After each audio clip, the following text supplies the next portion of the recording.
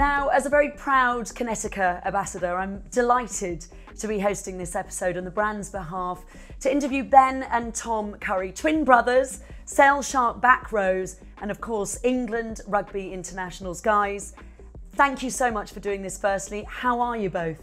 Thank you for having us on. No, I'm very well, thank you. All good, all good. Tom, you're obviously focusing on returning to full health. What does your recovery sort of strategy look like, and also, I guess, nutritionally as well? For the first week was just kind of rest. Yesterday started the more intense sort of side of it. Usually you can be stuck in crutches or, you know, a brace. With this, it's kind of I can do what I want as long as it doesn't hurt it, so I'm pretty mobile. The biggest thing is not trying to rush it. And I think in sport and as sportsmen, you can probably feel a bit frustrated when you see, you know, Ben and the lads training outside and you're stuck in a gym. So it's about kind of taking it day by day and kind of putting the ego aside. When you were told you were going to be captain and the honour of being named captain for both of those games, Scotland and Italy, what was your reaction? How did you feel? I couldn't quite believe it, to be honest. I found out quite late in the week. It was like a Thursday, Friday, so I didn't really have much time to think about it. We all kind of knew one of us kind of had to do it. So as a leadership group, we had a properly good foundation built. I was going to say, what do you feel that you've taken away from being the leader in that respect, as well as a player? It's quite a lot to take on, isn't it? I think in terms of kind of learning, it's probably the delegating bit. I wouldn't say kind of I'm the best talker. My thing's probably the doing bit. So for me, it's kind of learning, A, when's the right time to speak, because you obviously have to, you can't be quiet your whole life. But B is kind of the skill of relying on other people. Oh, there's a cat jumping around in the background. Oh my goodness, I love it, brilliant. And just talking of leadership, Ben, what leadership traits do you think Tom has? I think the biggest thing about leadership is doing first. I think everyone's probably been in that situation where you have someone who's talking and not kind of doing it. So I think the most important thing about leading is you've got to kind of set the standard with your actions first. So I think, yeah, that's probably the biggest thing. Oh, it's very nice, thank you. Very heartfelt. You said it yourself. But you must have been, as a family, so proud of him. Yeah, it's a pretty incredible experience. Obviously for Tom and for the family. I think, yeah, we went up to Scotland. Yeah, it was very surreal, but yeah, very proud. The Six Nations is a special tournament, you know, the intensity of it. The match, you know, particularly against Ireland, how do you sort of deal with that and that resilience to keep going, even when you're knocked down, I guess? We had a proper, clear game plan, and the character to be able to get back into the game. You know, sport's sport. It's never always going to be perfect, and to be fair, we spoke about that. I think we got ourselves back into the game. It shows resilience and character, and I think that comes from, you know, being able to do it for the guy either side of you. It sounds cliche, but you know, it really gives you that extra few percent. And we did well to get back into the game. It's just a few errors towards the end of the game probably cost us. So guys, let's talk about Sale Sharks. Neither of you are strangers to, I guess, impressive leaders given the calibre of the Sale coaching. What does that kind of experience bring to you and also, I guess, to the team? Ben, let's start with you on this. Yeah, especially with Alex coming in last year, it was incredible to kind of work under him. Obviously, people aren't stranger to what he's achieved with Saracens. He knows exactly what he wants, and for a player, that's perfect. And with the general stuff around like that team mentality, yeah, it's incredible to kind of work with someone who's kind of, yeah, achieved what he's achieved, and now he's kind of doing that with us, and it's really exciting to be a part of. And Tom, to see how far Sale have grown in the last few years, you must be very proud of being a part of that. Yeah, absolutely. I mean, lads come in from when they're 18 to make their debuts to, you know, playing for England. So yeah, to kind of have that, as Ben talked about, that culture of everyone coming through together, especially with the blend of the experienced players. You know, you got your Manu, your Faf, Luis Diego, you know, people like that who've won World Cups. And yeah, it's a really exciting time, like Ben said. The level of talent and competitiveness within the English Premiership is pretty unique, wouldn't you agree? I mean, why is that, and what makes that so special, do you think?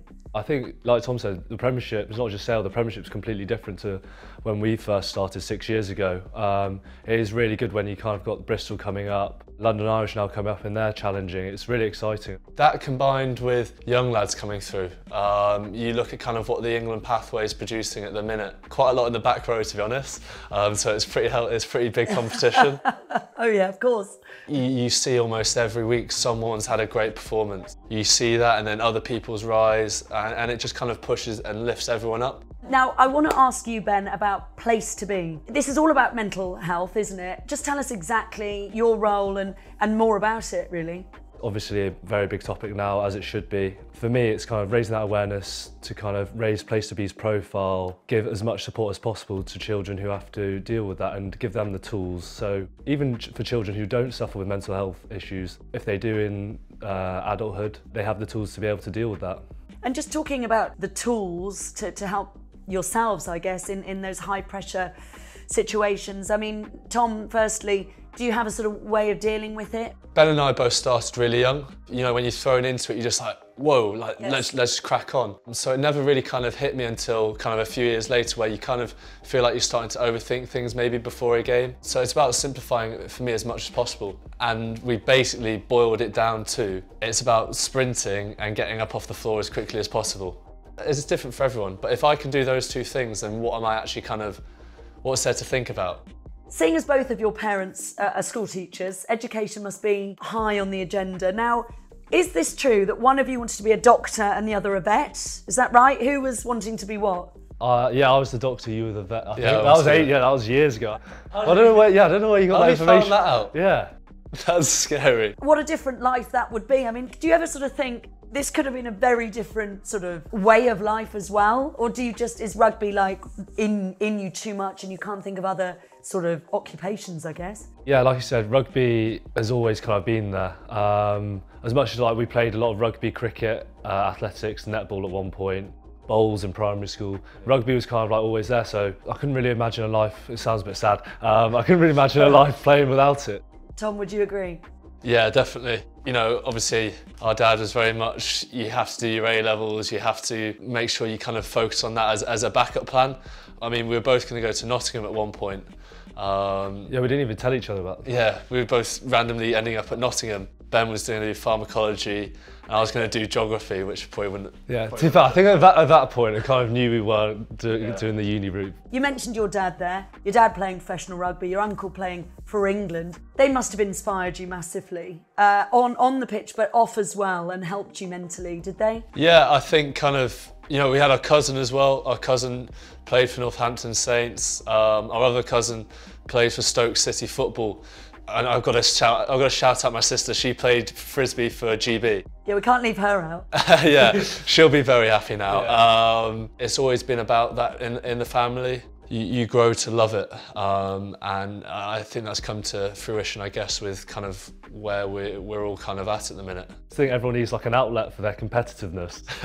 Are you two competitive? As twins, I mean, how does that work? Yeah, no, it's a lot better. You mature anyway. You know, when you're at under 16s, you know, that guy's in the same position, and it's like, oh, but now it's kind of like you just want everyone to get better, and I guess it's the same with us. You want each other to get better because that competition also makes you better. Guys, I want to get your thoughts on nutrition. What sort of drew you to Kinetica as a brand? What was it about them that made you want to work with them?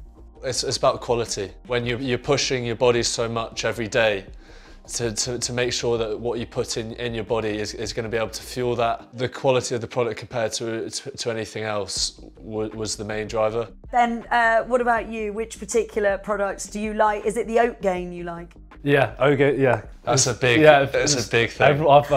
It's basically like currency at sale. I've given so many to friends and family because everyone, I don't know, a lot of people just want to get bigger, and 600, it's the easiest 600 calories you ever get. Yeah, everyone loves it.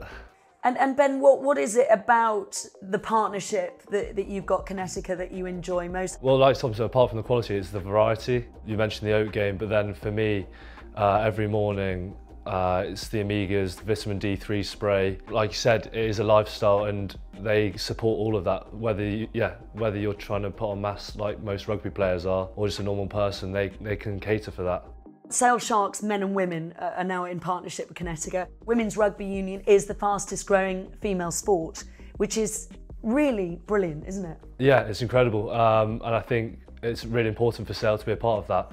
One of our owners, Michelle, she's a big driver, well, all our owners are massive drivers for it, and I'm proud to be a part of that, and we fully support them. And Tom, for you, I mean, I guess it's wonderful to be a part of a Yeah, a club that really is sort of helping women's sport, putting women's sport on the map, especially rugby union. Oh, hugely. I think, specifically in England, how they're being able to facilitate the women's team and see them do so well. It's brilliant for the sport, not just for conversation, but for the sport. I think being able to grow that and reach areas that it hasn't before is hugely exciting, because there's so much untapped potential, no matter kind of what gender or what size or shape. It is brilliant, and it's what rugby's all about.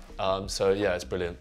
I just want to ask you, any sort of parting advice for aspiring rugby players? What would you say to them to keep them on the right track, or to inspire them further, really? Like we kind of spoke about before, is kind of keep your horizons as broad as you can. Play as many sports as you can. Like you said, we play football, cricket. To be honest, in the summer we didn't even really touch rugby, we was all cricket. And I think that's massively important, because at the end of the day, it can relate back to rugby. And at the end of the day, it's fun as well. I think when you are growing up, it's important to enjoy it. And outgain. Take as much outgain as you can.